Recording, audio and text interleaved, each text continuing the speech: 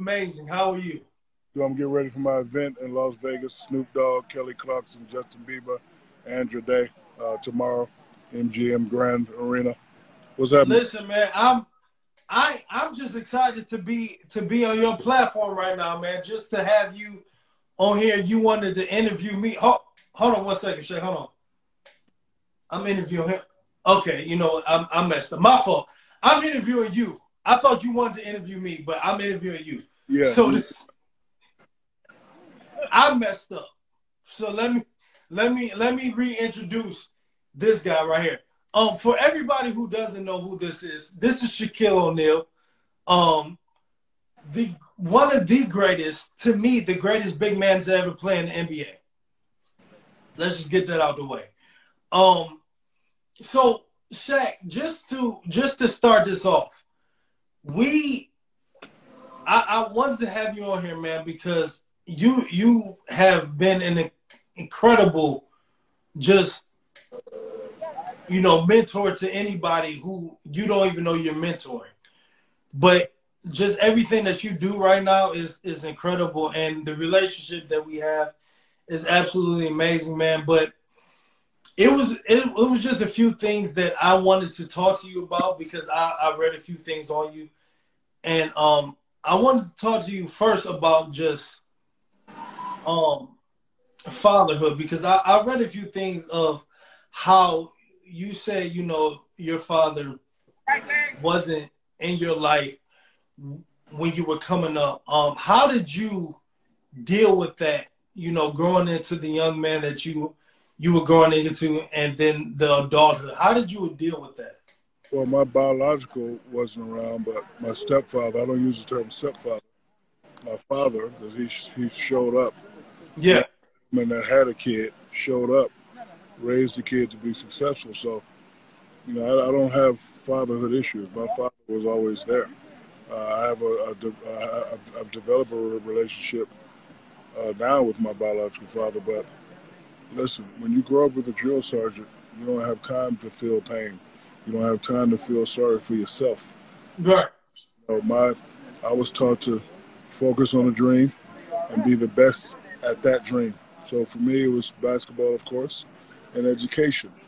So, I didn't have time to cry and, oh, my daddy's not here. When you're a military guy, and I shout out to all the military people and law enforcement people, when you have that type of training, when you have that type of mentality, nothing can phase you. So at the end, when my stepfather passed away, I was mature enough to go to my biological father and say, it's okay. Because one thing I didn't want to do was be a hypocrite. Yeah, Things happen. Uh, it's not like he left because he wanted to leave. He was just going through some things, and he wasn't there. But I just went up to him and said, "I don't care about all that. I love you. I respect you, and thank you for bringing me in this world." So sometimes you have to learn how to forgive and forget. So even if somebody has done something bad to me or whatever, I'm old enough and mature enough now to forgive and forget. and that's absolutely amazing. And you brought up that's amazing in itself. You brought up education because I read something about when you were playing with the Lakers and you went back to finish your education in college, and you had said when basketball is done, you'll probably have to get a regular 9 to 5 and all that, and you missed the game for your graduation, right? If I'm not wrong on that. Yeah, education is something very important. It's an alarming stat that says 65 to 70% of all athletes, when they're done, have nothing. My father drilled that in my face, in my mind. I didn't want to be part of that stat. And, when it comes to family, I see my mother and father work so hard and just struggle. Yeah. I, one that was chosen to get the family out of that. So it's, something I had to respect, something I had to believe in, something I had to say, okay, I want this to last forever. I don't want to just do this for, because the NBA lifespan is 5 to 7 years. I don't want to go 5 to 7 years and then we go white right back where we were. So, Magic Johnson told me at the age of 18, it's okay to be famous, but at some point you want to start owning things. So I really focus on that. And I'm able to, provide a good life and, also, provide the blueprint for other people that grew up in some similar situation. The blueprint for my kids to follow. Actually, not my kids, everybody's kids to follow. And Yeah. I always tell people I wasn't the sharpest knife in the tool, but if I could, persevere and overcome and do it, you can do it too. And I always, I'm an open book. I always give people my plan, my strategy, my plan, and I want them to follow because everybody should eat. Yeah, absolutely. Absolutely. And man, it's incredible just to have you here and talking about that, man. Just education, because education is real. We all need it. Yeah, but Just with everything that you. let me clarify education. A Yes, lot sir. of people think education is going to school and getting a degree. No, education is learning something that you have no knowledge of. So, like, I learn something every day. Like Yeah. me and how I handle my finances, I really didn't learn that in school. They taught me the basics, but just by having conversations with people, Jeff Bezos and, Mark Zuckerberg, just having a conversation. How'd you do it? Because, my thing is as a little kid, you always want to know how somebody did it. Excuse me, sir, how'd you do it? They show you, get it, study it, master it, memorize it, add your own little flavors and sauces to it. It's that easy. And so I read too your love of law enforcement. What brought the love of law enforcement? What made you love that? What made you want to go into that? This man right here, that's my Uncle Mike.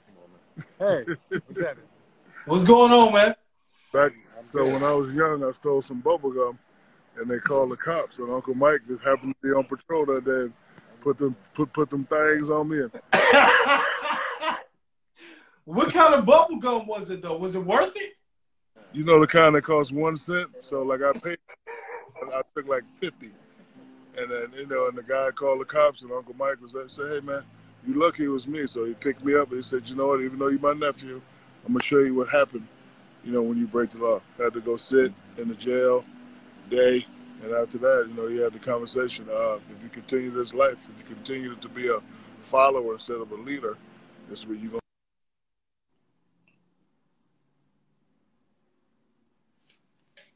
You went out a little bit, Shaq. I'll just so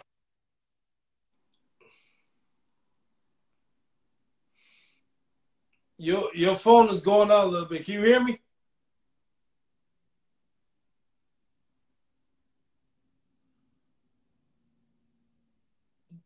The sound went out a little bit.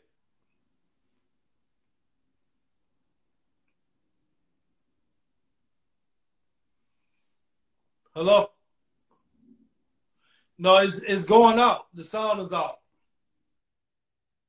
fix your Yeah. phone. All right. Cool. Cheap ass phone you got. No, that's the place you in. That Wi-Fi cheap. You on that cricket. Look where I'm at. Yeah, you on that cricket Wi-Fi right now, bro. Hey, one last question because I got to roll. I got to go meet Snoop. Okay. No, one last question. So I know your son is playing at LSU, right? Yeah. With the fatherhood, being there for him in the heart surgery, how did that affect you and everything that was going on? Man, I had to be the strong one. I was raised to worry about the solution, not the problem. So we found about the problem. So I'm on the horn.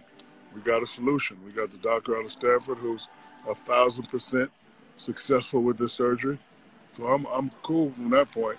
And now Yeah, I'm just telling my son, like, hey man, life is all about peaks and valleys. I know you're on the top of your game in high school, but now you just got it's just all about hard work. And yeah, I always tell them that pressure is when you don't know where your next meal is coming from. Like people say, oh, it's hard to follow in your footsteps. He don't need to follow my footsteps. He need to create his own footsteps. Because they yeah. tell me the same thing. Oh, you ain't gonna be like Kareem or Wilt. I don't want to be like them. I want to be like Shaq. All right.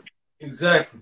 And you did that, man. Hey, listen, I'm glad that you came through, man. I appreciate it, man. And hey, listen, whenever you do the Shaq Comedies tour again, man, hit me up.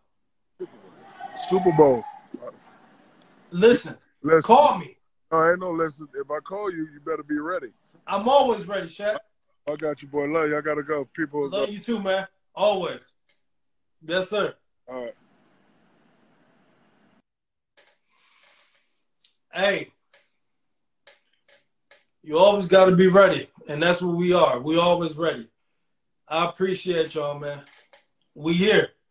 It's season 2. This is how we start off. We ain't got nothing else to do. Growing Up Whiners, we here. Always ready. I appreciate y'all for showing up. I love y'all.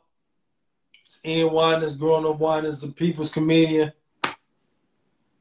We out.